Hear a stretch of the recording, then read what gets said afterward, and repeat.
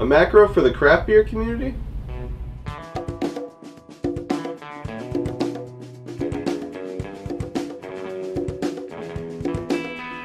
Hey guys, welcome to Cirrhosis Safari. An uneducated perspective on beer reviews. I'm Jake. I'm Zach. This is Labatt Blue Citra. Oh yes, it is. Mm-hmm. Yeah, it is. And this is something I'm a little excited about. Just a little bit? Just a little bit. Mm. A little bit. I mean, I'm like cautiously excited. because Labatt Blue is kind of an underwhelming beer as is. It's pretty underwhelming. Mm. But this one might change the game up. Yes. You know what I'm saying? It might change it all. Citra hops haven't done us wrong yet. No, they have not. No, they have not. Alright.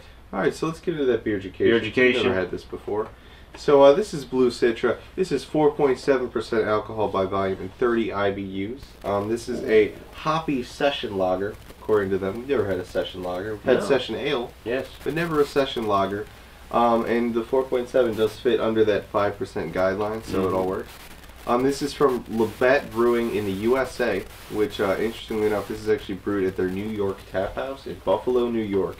Oh, Labatt tap I house. thought this was a Canadian beer. See, it's not. Labatt is separately owned in the U.S. from it is in Canada, right? So Labatt Blue, the main beer, is imported and then sold under that label. But they create other beers within the U.S. under the Labatt Blue label. Got it. That are made in more of a craft style. So this is brewed at the New York Tap House. So this is brewed in smaller batches. And they also have a New England style IPA. They have a Ghost. Mm-hmm. They have a Rosé. They have a whole bunch of interesting beers that they're making there. So this is independent of Labatt Canada.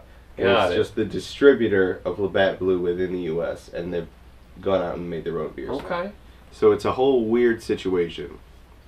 And then it was released on, it appears to be November 24th, 2018. Not 100% sure on that, but that was the only date that I could find. Pretty new beer. Pretty new beer. I got this the second it appeared in our local Giant Eagle. Mm-hmm. You know, this is a different Giant Eagle, though, to be fair. This is not the beer Giant Eagle we go to. Oh, is this the this real is local? The regular grocery store Giant Eagle, not the crazy giant one. Got it. So it would make sense that they would get this later. Mm-hmm. You know, since they don't get the weird selections that somehow show up at our local crazy Giant Eagle. Yeah. But so that's the situation. That's the beer education. Yeah. All right. Well, yeah. I'm ready. Let's take a look at these cans. Let's look at the can. I like the can. Yes. It's a good can. Nice green color. Nice blue. It's not too aggressive of green though either. Not too aggressive. It's nice and calm. Mm-hmm. Nice and calm. Like a Citra hop. Like a Citra hop, yeah. It's nice and chill. I don't like necessarily that the Citra is golden. The letters for the Citra at least are golden. But I can get over it. It's just a simple design. I'm not particularly against it. I do like how it makes it clear right on the front of the can that this is a product of the USA. That this is not a Canadian beer. Yeah. Which is interesting. Because at this point, I don't even know what to expect from it. Mm-hmm. But, good can. Yeah. Good can, all in all. Crack them open. Let's crack them on open. I'm just flying through the episode today. It's pretty basic beer. Basic review. Hopefully. Not.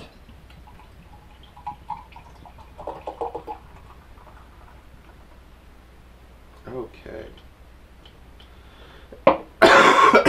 Solid pour from the bottle today. Oh, and you got a little bit heavier of a head. That's okay. You know, I gotta win sometimes. Okay, I gotta win sometimes. It's cloudier than a regular Labatt. I'll tell you that much. Cloudier. The color looks pretty similar though. Vaguely similar. I want to say there's more head here than we would get with a standard. I don't think I've ever poured a standard Labatt. I've had it in a bottle, but never poured it into a glass. I completely agree. I don't think I've ever seen a Labatt outside of a bottle. It's not bad. It's not a very. It's not like a particularly good looking beer in a glass. Yeah, this is not a particularly exciting. It's got like a thing. brownish yellow tinge to it, and it's whatever. You know, just another beer. You know what I mean? Yeah, it doesn't look anything crazy. Let's give it a sniff real quick. See if that's different. What it doesn't look like is a macro though. It looks like. Oh, there's that Citra. It both looks and smells like a craft beer. Like a craft beer. Yes. See, before we do go into tasting, I do have a theory of what this is going to be. Okay. My theory is that because this is a session lager, I don't think there's going to be a lot of hops in here. Mm-hmm. I think it's gonna taste like pretty bland with a little hops. That's what I'm good. Think so? That's what I'm thinking. I think it's gonna be heavy on the Citra. I think it's gonna be basically Labatt Blue with like a heavy emphasis on the Citra hops. Yeah. That's my thing. Well, I just think the concentration of hops in it is going to be low. Oh, okay. You know, I don't think there's going to be a lot involved. I could see that, but I'm kind of hoping, I'm being optimistic about it, that they're going to like give me a punch of that Citra, because I haven't had any good Citra hop in a while. Especially considering this is essentially half price of a regular craft beer. That's what I'm saying. This is the same price for a 12-pack as we normally pay for a 6. Oh, so you're saying that half the price, half the flavor, basically. Well, not half the flavor, half the hops, because hops are expensive. That's true. That's my... I don't know. Well, let's find out. Let's see what's up. Let's see. Yeah. Cheers. All right.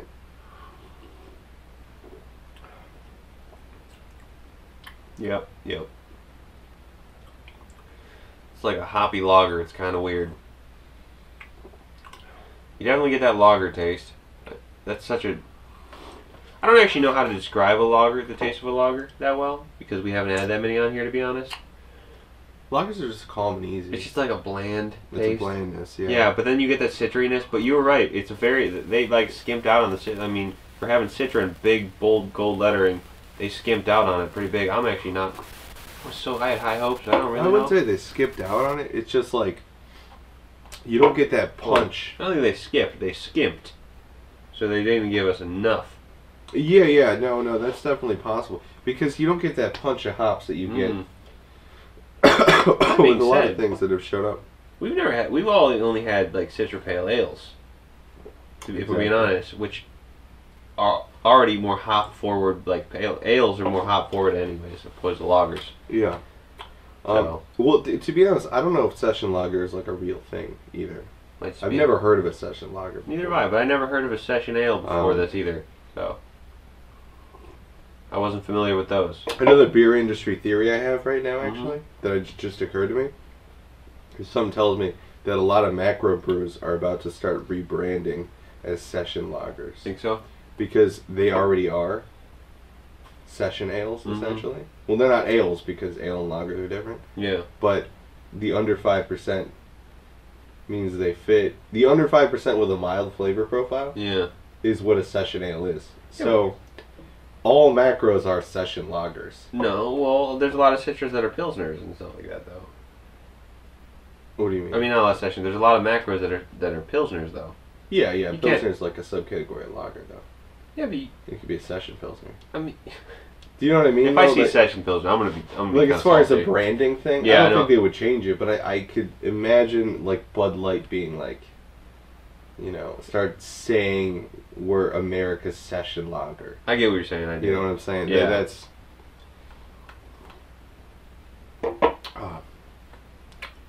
I don't like this. It's okay. I get a weird taste in my mouth, and it's just... I don't know. The first sip was better than... I don't know. It tastes like dirt to me. Like I'm getting... It's like dirt? Like, it's like gritty. It's got a very gritty flavor. I don't know what it is. Lagers I don't like in general, but it's like a hoppy lager, so it's like attacking. I don't like it. See, I'm not getting a dirtiness or anything like that. I'm just getting like a... It's not like a flavor dirt. It's like almost like a mouthfeel, like a... Yeah, it's like the texture of it. It is a weird texture. Like it's like a gritty. Like I don't know how to explain it. It's weird. It's just right there though. Every time I take a sip, it's like... It's just kind of thick too. It's weird. Man, I just can't talk apparently today. I don't know why I say thick, but yeah, like it's the hoppiness, but it's a different kind of hoppiness that I'm not used to. It's like it's almost like kind of hoppiness. It's almost instead of like whole hops, it's like small segments of hoppiness that make it feel gritty. Like it's divided very... I know what you mean. It's not consistent. You know what I mean? Yeah, because certain sips you get like a nice punch, and other sips you don't. Yeah. It is strange because this is not how hops are normally used in a beer. No. You know what I mean? It's really weird. This is You know what it's almost like? Huh. It's almost like they took the flavor of a hop and put it in a beer instead of just having the hops in it. Because I'm not getting like any of the effects of a hop, right? Yeah, there's no I don't get the smack. punch. I don't get the bitterness. Mm-hmm. Because it's only 30 IBUs. I don't get the punch. I don't get the bitterness. I don't get any of the things I normally associate with an IB or with hops. Mm-hmm. But I get like a weird fake version of the hop flavor. I got you. Almost. I got you. It's very strange. I am not a fan of this at all, though. I have to say that. I don't know if I hate it, but I just don't like the way it makes my mouth feel. I think it's just okay. I don't even know. It's really okay. It's like this is below that for me. But let's talk about that in numbers. Let's talk about the numbers. Yeah, let's get into the numbers. So, the look. How do you feel on the look here? This is like a 3. Yeah, it's okay. It's like a 3, I'd say. Honestly, I'm gonna agree with you on it's the got a gross color. Not a very good looking head. Like that brownish yellow. It's just, it's not pretty. Yeah, it is not a pretty beer. Yeah, I'll give it. It's almost got a greenish hue to it. It's almost Mountain Dewy. I feel like we compare a lot of beer to Mountain Dew, but we really don't. We haven't seen Mountain Dew in a while, so I don't think we can really compare. I don't think I would ever forget what Mountain Dew looks like. It doesn't look like this. It's like no, it doesn't look like this. It's like yellow brown. This looks Mountain Dewy.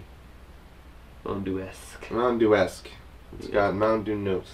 Alright, so how do you feel about the head? I think the head was like a 2. I think it's also a 3. You think it's a 3? Because it was pretty decent when it first started, but it died down pretty good. But then you get the velveting. It's getting decent velveting. I'm gonna go 3 as well. Yep.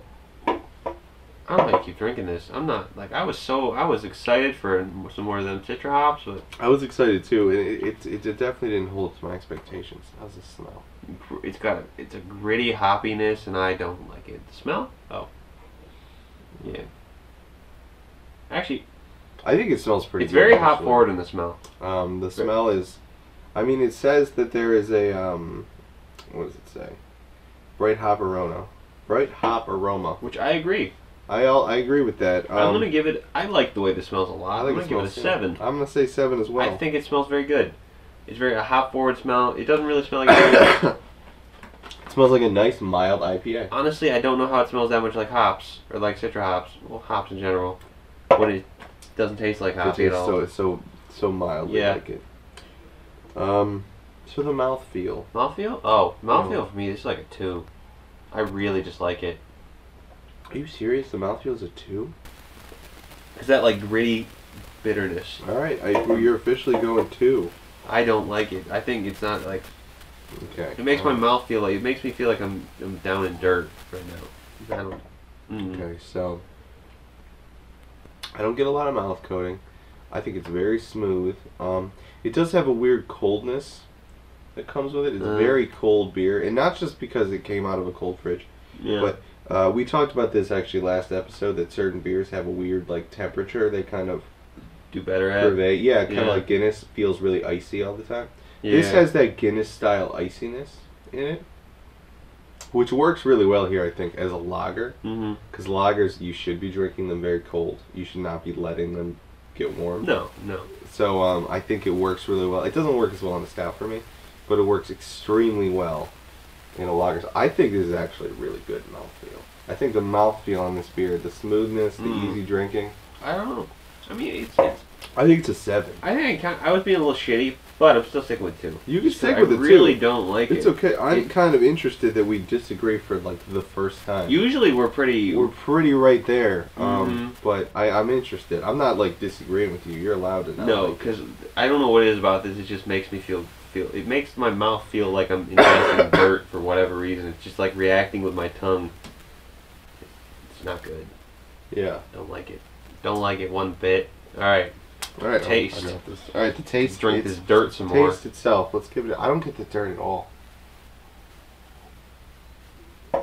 It's like this. It's the middle of my tongue too. Not the tip of my tongue. Not the back of my tongue. Middle of my tongue. There's this like grittiness that I feel. Like I was ingesting sand. Like sand was laying in my tongue. The grittiness. I don't know how to explain it other than that. Like. I'm not getting that at all. I get it just like a pleasant carbonation feel on my whole tongue. As far as mouthfeel. So how you feeling the taste itself? Taste is better than mouthfeel for me. Taste is it's a 5. It's just 5. It's meh. just meh. It's average. I don't know why that mouthfeel is happening for me. That's weird. I think I'm dying. You're not dying. I think that I would agree. The taste is pretty average. I think it's above average. I'm gonna go 6. I think. Oh, really? Just because it's not bad. We're divided today. I'm going 6. All right. I think it deserves a 6. That's okay. Because this has more going on than because we would give like a Bud Light a 5. I would think this is objectively better than a Bud Light or a Miller Lite. That's true, but for me, it's a step up for me. But it might not be a step up for you. Yeah, it's just kind of right there. I mean, it's got more going on, yes, but doesn't do it well enough to justify. Justify 6. I gotcha. Yep. For me, I think it's okay. All right. So, moving on to the what's the next thing we do? The one word. The one word. What is the word? Don't like it. Don't like it. I'm just gonna say I don't like it. You just don't like it. Don't like it. Not for me. There you go. Not for me. Not for you. Not for you. So my one word on this beer, it would be I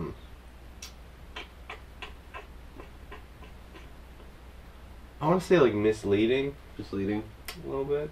That's good. Misleading is kind of the word I would go. Not because the beer itself is misleading. I don't actually have any issues with this. But I feel like Macro-Brew people might drink this and think this is what IPAs are like. And this is not what IPAs are. Like, I feel like the packaging itself kind of implies that this is like an IPA style lager. Which I've had before. I've had lagers from craft brew companies that I wouldn't say they're like IPA style, but they're like high quality, really well done lagers. Yeah. And this is not what that is. This is like a macro brewery, almost like clumsily incorporating hops into a beer. That's kind of what it feels like. So if you're a drinker of a Labatt Blue Standard, you might really like this, but don't think this is what craft brews are. No. This is not what a properly done craft beer is. This is a very watered down kind of sort of okay.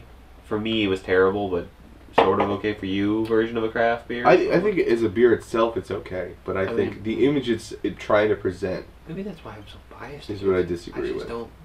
I'm just so angry at it for trying to be something that it's not. But yeah, that's kind of my concern with it. Is I disagree with the way it's handling itself. Where would you drink this? Where would I drink this? I would drink this in any situation it's offered. Really? No, not any situation it's offered, but any situation it's offered where I like it more than the alternatives.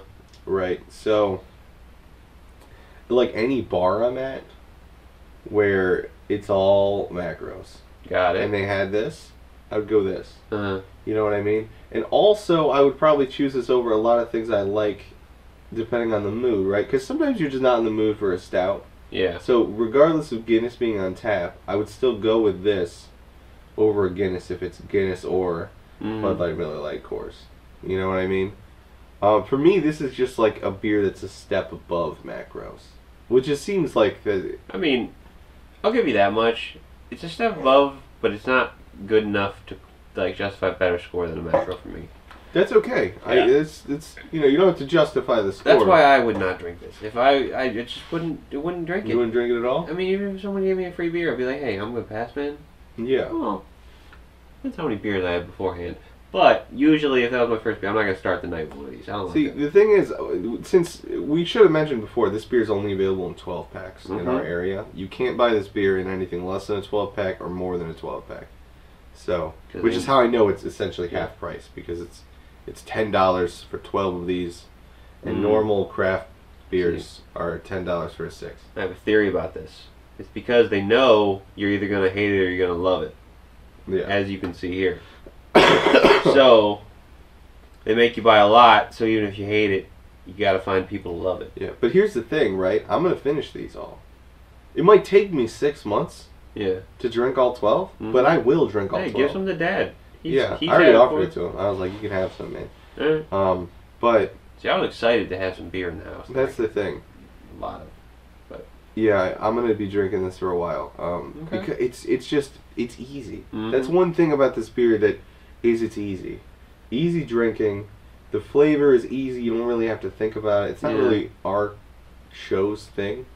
This is not a really exciting beer. No deep flavors. It's just a beer. But as far as an easy beer goes, it's not a bad one to reach for. I disagree. I disagree, but that's okay. We don't have to agree on all of them. True. So that wraps it up, guys. That does wrap it up. Yeah. If you liked, leave a like. If you liked it a lot, leave a subscribe. If you really liked it. If you really, really, really liked it. Smash that bell. Smash it. Never miss an episode every Tuesday and Thursday. Between midnight and 3 p.m. Here are the scores for today's beer. Here's how it stacked up against other beers we've reviewed.